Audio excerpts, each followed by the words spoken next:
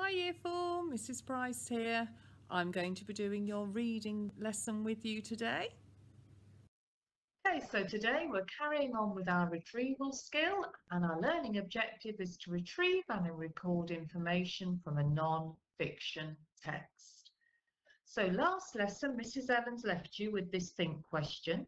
Do you think it's a good idea to live near a river? What ideas did you come up with? Well, I think it would be a good idea because it would be lovely to walk along the river and see the swans and the ducks. Or, on the other hand, you may think it wouldn't be a good idea because the river may flood and your home may get damaged. So if we have a look at our tricky words today, we read these. We've got machinery, generate, and canoeing. Now, can you see the root word in the word useful? That's right, it's use with the full suffix. That's been added to turn it into an adjective.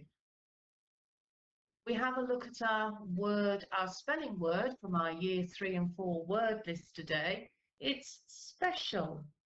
So if we break it up, we've got the sp, and then the tricky bit in the middle, the sh, all. Can you have a go? Pause the video and have a go at practicing the word special.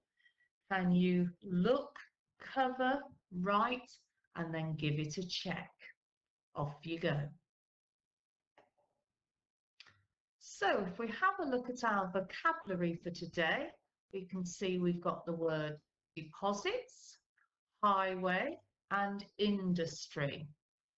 Okay, so deposits are something that is left behind. And as the river moves, some bits are left behind, and these are the deposits here. Okay, then we've got highway. So a highway is a route for vehicles to travel along, and very often a highway is a big road. Okay, and then the last one, industry. Okay, we've got pictures here of a factory. So an industry is the factories and companies that make one particular thing. Okay, can we have a go at saying these together? Deposits, highway, industry. Okay, can we clap them? Deposits, highway, industry. Okay, can we whisper them? Deposits, highway, industry. Well done. So our text today is all about why people live near rivers. I'm going to read the text and I'd like you to follow as I read, or you may join in if you like. Why live near rivers? People can use the water for drinking and washing. Farmers can water their crops or provide water for their farm animals to drink. Crops grow well on the rich soils of river floodplains. These soils are built up from layers of river mud, which the river deposits along its banks in times of flood. Fast-flowing rivers can be used to drive machinery or generate electricity. Rivers are water highways, useful for transporting goods and people. People use rivers in their leisure time for activities such as canoeing and fishing. At the mouth of some rivers, sheltered deep water sites make ideal ports or harbours for fishing, trade or industry. Okay, so let's have a look at this first question together. It's a my turn, so listen carefully as I go through retrieving the answer to the question. Where do crops grow well? Okay, it's a where question, which means I need to look for a place. What's the key words in the question? What are those key words? We've got crops and we've got grow. Okay, well done. So I'm going to use my scanning skills to find those key words in the text. Okay, so I'm looking for crops and grow. Scanning, scanning, going over that. Oh, there's crops. Oh, there's crops. Grow well. Ah, so where do crops grow well? Okay, it's asking me where, and it says crops grow well on the rich soils of river floodplains. Okay.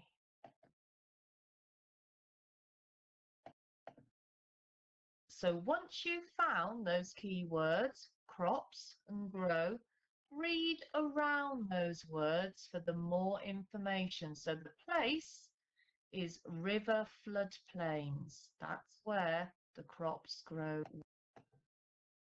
And if we have a look on the check page, you can see that I have highlighted the keywords and the answers here. So the keywords were where and crops grow well. And then we've got crops grow well, rich soils of river floodplains. Okay. Okay, so now it's our turn. If we read the question, it says, name 2 activities people like to do on rivers in their leisure time. Okay, so what are the important key words that we need to scan the text for here? Okay, it's activities and it's leisure time. So now let's read around those key words and see if we can find the answer to the question. So activities and leisure time. Let's have a look and see if we can find them. Leisure time, activities. Okay, so let's read this sentence then. People use rivers in their leisure time for activities such as canoeing and fishing. Okay, so there's the answer to that question. The 2 activities are canoeing and fishing. And if we have a look on the check page, we can see that I've highlighted those key words in the question, and I found them here in the text. And reading around those key words, we can see that it's canoeing and fishing. Now it's a your turn question. And the first question is a retrieval question. What is a waterway? But the second question, I want you to use your understanding of the text to think about the answer to the second question. It's a why question. So why do you think it is called this? Okay, so why is it called a water highway? So pause the video now and have a go at this question.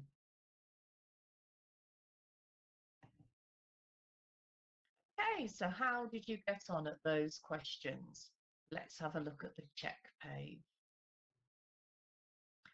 Okay, so the key words that we were looking for in the question were water, highway.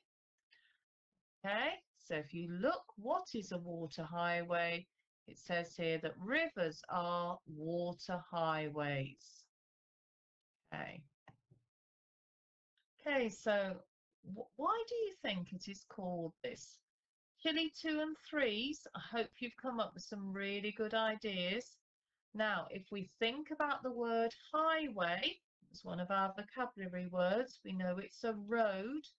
A river is like a watery road because people and things can travel up and down it. It says here about transporting goods and people. Okay, so we're going to end today's lesson with another think question. And this question is, would you like to live near a river? Why or why not? Okay, so have a little think about that. Can you jot your ideas down in your book and use all of your knowledge of rivers that you've learnt so far to help you come up with some of your own ideas. Off you go.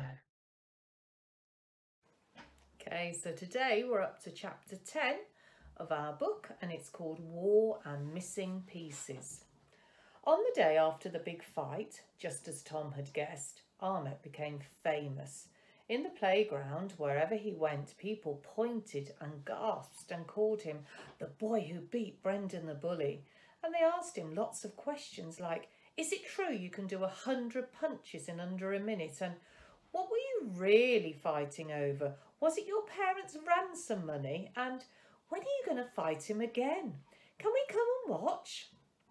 After a while, Miss Hemsey began to tell everyone to leave Ahmet alone, so everyone started asking Michael and Josie and me their questions instead.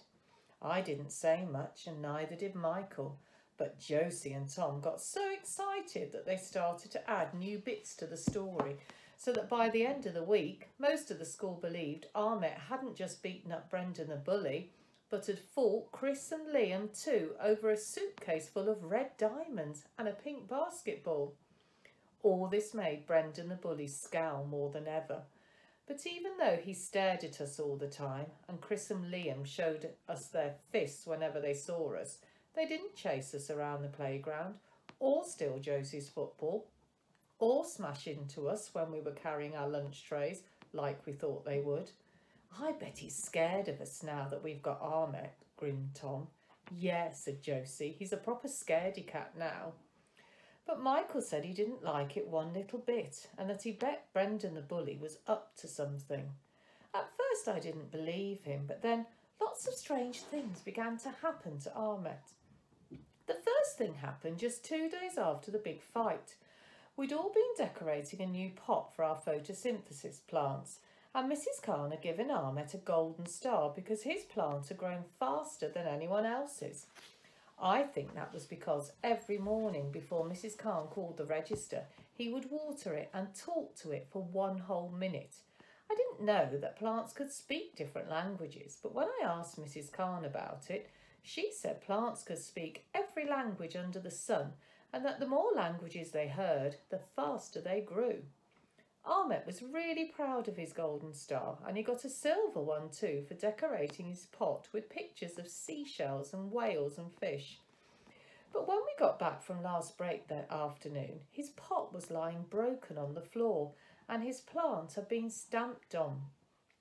Somebody must have smashed it on purpose, because nobody else's plant pots were hurt at all.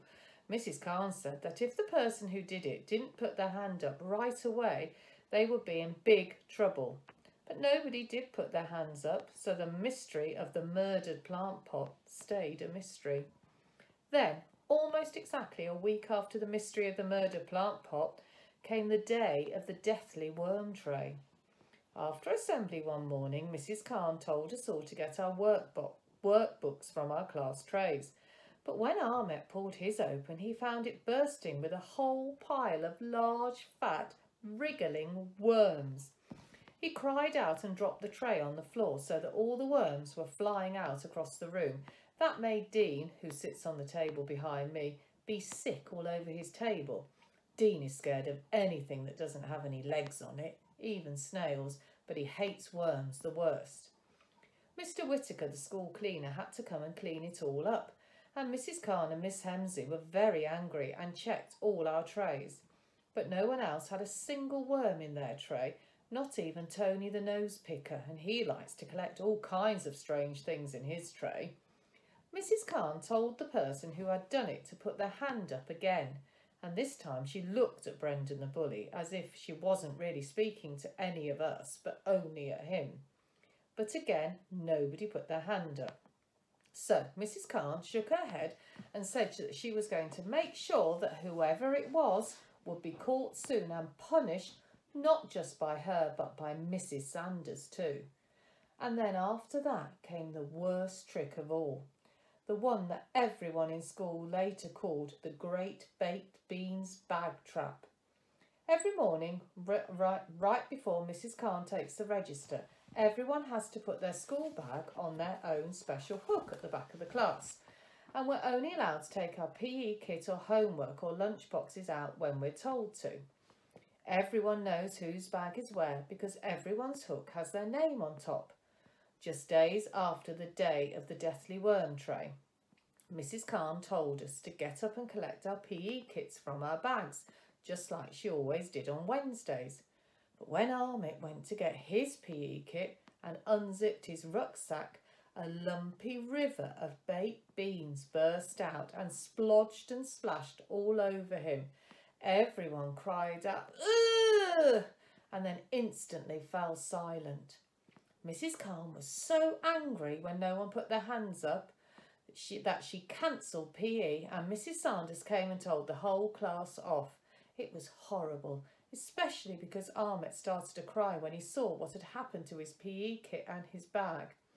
I think everyone knew it was Brendan the bully who had done all these things, but no one could prove it. Not even Mrs. Calm. After that day, the door to the classroom was locked every break time and at lunchtime, which stopped anything else from happening to Armit's things. But I wanted more than anything for Brendan the bully to be caught and to prove he was a criminal. So Michael brought his granddad's magnifying glass in and we all searched for clues. But we couldn't find a single one, not even in the school bins.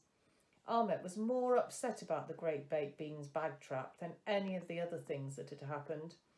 And even though Miss Hemsey washed his rucksack with lots of washing up liquid, it looked even worse than before, and it smelled strange too. But Armit still brought it into school with him every day. I wanted to know why he didn't get a new one, or why Miss Hemsey kept saying that it looked fine when it didn't. And then, just 2 days after the great baked beans bag trap, I found out. We'd all put away our books and were getting ready for group story time, just like we always did on a Friday, when Mrs. Calm made a surprise announcement. "Now, everyone," she said, "this is our last afternoon before we all break up for the half-term holidays, and I thought we could all do with a treat. Instead of us all reading a story together, we're going to listen to one instead. And it's a very important story because it's going to be told to us by someone very special in our class." Looking over at Armit and Miss Hemsey, she waved them over to where she was standing. I didn't know it just then, but I was about to have nearly all of my original 11 questions answered in one go. We all turned around to watch as Miss Hemsey picked up a large pile of papers from the table and followed Armit to the front of the class. "I want everyone to listen extra carefully, and I don't want anyone asking any questions until after Armit has finished telling his story. Is that understood?" "Yes, Mrs. Khan," shouted the class. "Good." And leaning against her desk, Mrs. Khan smiled and said, "Armit?" Everyone shuffled in their chairs and sat up straight, waiting for Armit to speak. I wondered if he would tell the story in English or in Kurdish, but I was so excited that I really didn't mind. "Hello, my name is Armit. I am 9 years old and I am a refugee. I come from Syria." As he said this, he pointed to Miss Hemsey, who held up a drawing showing a house and a tree and a car in front of some mountains. And in the front of the car were 4 people labelled me, Mum, Dad and Sister, and a cat. I was surprised because I had never thought about Armit having a brother or a sister. I thought he was like me and didn't have any. His sister wasn't at our school. In the picture she looked smaller than him, so maybe she was in nursery. "But in Syria there is big war," said Armit, and he pointed to Miss Hemsey again, who held up another picture. This one showed buildings on fire and bombs dropping from a plane and lots of people lying on the ground and other people holding guns. Josie stopped chewing her hair and looked at me and then looked back at the drawing again. And from behind I heard someone whisper, "Whoa, he's seen a real bomb and a real gun."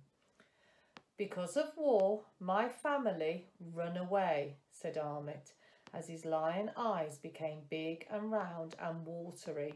We went on mountains and rivers and carry bags and cat. This time Miss Hemsley held up a picture showing a family crossing mountains and rivers, and in the sky birds that were crying.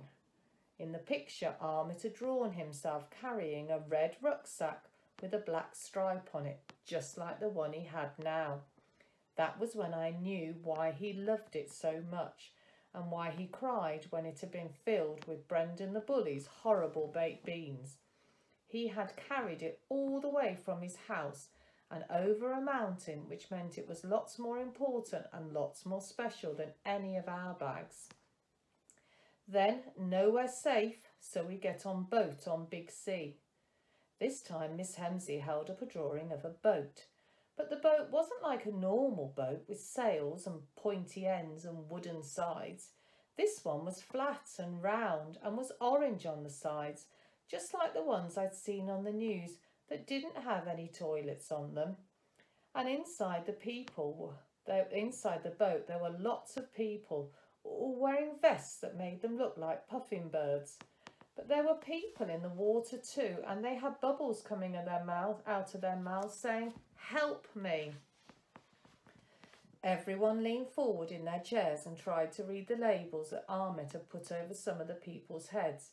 I saw me and Mum and Dad, but there wasn't one for Sister or Cat. I know cats don't like water because Josie has a cat and she says it screams whenever it rains and always wants to stay inside. So maybe Armit's cat didn't want to get into the boat, and maybe his sister didn't want to leave it behind, so she stayed behind to look after it. "Then we are in another country called Greece," said Armit. "We live in tent with lots of people who run away like me.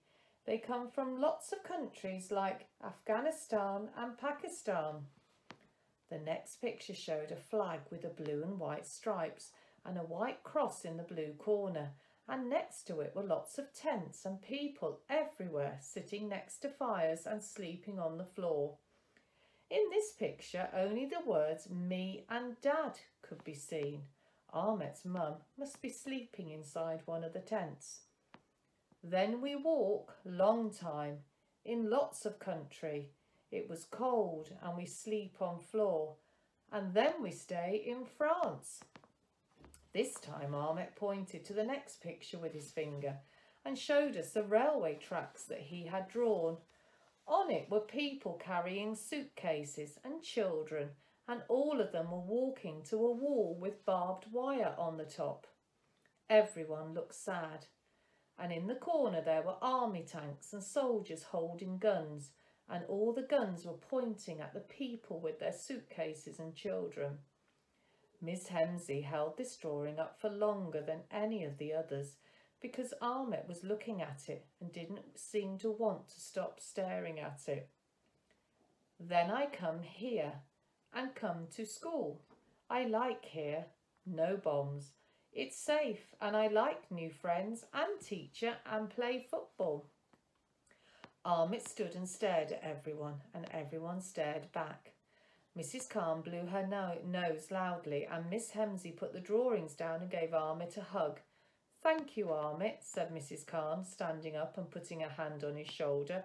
"Everyone, let's give Armit a huge round of applause for being so brave and for sharing his story with us." We all clapped, but we didn't clap as loud as we usually do for stories because I think we were feeling a little bit strange. I don't think any of us had ever heard a story like it before. And as sad and scary as it was even sadder and scarier because it wasn't just a made-up story from one of our reading books. It was all real. Armit had survived everything his pictures had shown us and was here with us. Knowing that made me feel sorry and proud and scared for him all at once. But most of all, it made me want to tell him he was definitely the bravest person I knew. Now, as you have seen, Armit's story is very special, and I'm sure you have lots of questions you'd like to ask him, said Mrs. Khan. Everyone's hands immediately shot up into the air. but I think mine was first. That's wonderful, smiled Mrs. Khan as she signalled at us to put our hands back down. But as Ahmet is still learning his English words, we're only going to ask him 3 questions. I want you all to write down just 1 question for him on a piece of paper. Mrs. Khan walked around and gave us each a thin slip of blank paper. And when you're done, Miss Hemsey is going to pick out 3 questions she can ask him. You have a few minutes to think of your question and to write it out in your very best handwriting. Try to get all your spellings right and remember just 1 question each. The entire class fell quiet as everyone grabbed their pencils, put their heads down and wrote out their questions. I had lots of questions that I wanted to ask, but I picked the one that was most new and wrote that one out. After a few minutes, Mrs. Khan said our time was up and Miss Hemsey collected all the bits of paper. Everyone began to whisper to one another as Mrs. Khan and Miss Hemsey looked through our questions and either shook their heads or nodded. "What did you ask?" whispered Tom, turning around. "I asked why he didn't stay in Greece, because the weather's warmer there and they have more seaside places," whispered back Josie. "Oh, and I asked how fast he had to run away to get away from the bombs," whispered Tom. "Michael, what did you ask?" whispered Josie, leaning forward and poking Michael on the shoulder. "I asked if it was scary to be in the boat and if he was on it at night time," said Michael. "That's 2 questions," whispered Josie, shaking her head. And then she looked at me. "What did you ask?" "I asked what happened to his cat and what his sister's name is," I answered. "Oh," said Tom, "but that's 2 questions as well." "Right, everyone," said Mrs. Khan, clapping her hands together so that we all stopped whispering and looked to the front of the class. "We have had some excellent questions here, but we've chosen 3. I'm going to say them in English and then Miss Hemsey is going to translate both the question and the answer for us. Right, the first question is, what did your mum and dad do in Syria? Miss Hemsey spoke to Ahmet in Kurdish and he said something back. Miss Hemsey nodded and then looking at us, he said, Ahmet's father was a teacher and his mother wrote for a newspaper. Everyone in class nodded and we waited for Mrs. Khan to read out the next question. I crossed my fingers extra tight in the hope that it would be mine. The next question is, what did you like doing most before the war happened? We waited for Miss Hemsey to tell Ahmet what the question was and then reply. He liked to play football with his friends, answered Miss Hemsey, and I'm going to the park with his grandfather and eating kibba. She smiled at Ahmet and before any of us could ask what a kibba was, explained that a kibba is a very special snack which is filled with mincemeat in the middle and is covered with lots of delicious spices. It's very famous in Syria and it looks like... Miss Hemsey went over to the blackboard and quickly drew a shape. It looked like a small American football. Is that the right shape, Ahmet? She asked. Ahmet nodded. We all looked at each other and tried to imagine what an American football with mincemeat in the middle might taste like. As Mrs. Khan held up the last slip of paper, I decided to cross both my fingers and my toes.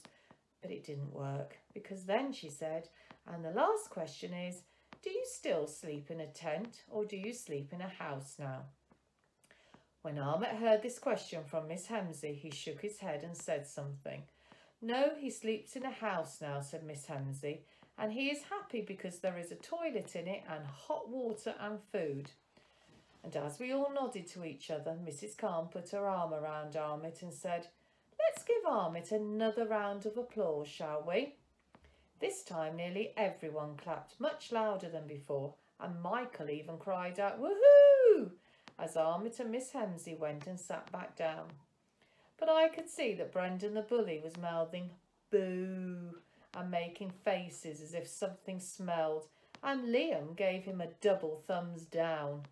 I looked back at Mrs. Khan and Miss Hemsey, hoping they had seen too, but they were too busy looking at Ahmet.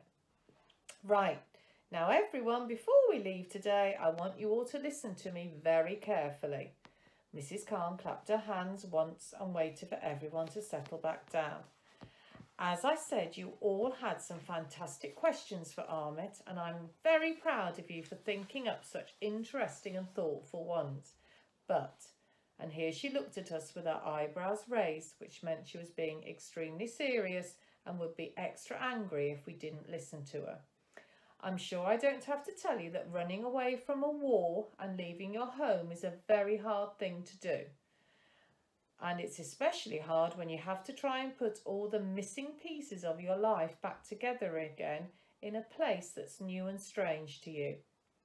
Then Mrs. Khan quickly glanced at me and Josie and Michael and Tom and said, I know that some of you miss Amit when he's not allowed to go out and play, and I know you all have lots of questions for him. But it's very important that he talks to people who know what he's been through and who can help him feel better. And it's even more important that they can ask him the kinds of questions you all want to ask him in a safe and secluded place first, before he's ready to speak to other people more. Okay? Josie looked over at me and I looked over at her, and Tom and Michael looked over their shoulders at us. So that was what the seclusion was for. It was so that Amit could talk to people. So, continued Mrs. Khan, I want you all to promise me that you won't ask Amit any more questions about the war or about his family without asking me or Miss Hemsley first. Is that understood? Yes, Mrs. Khan, said the class as the bell for home time began to ring. Good. Now, row one, put away your things and off you go. Make sure you all have everything you need for your homework assignments for the half term, and I'll see you in a week's time.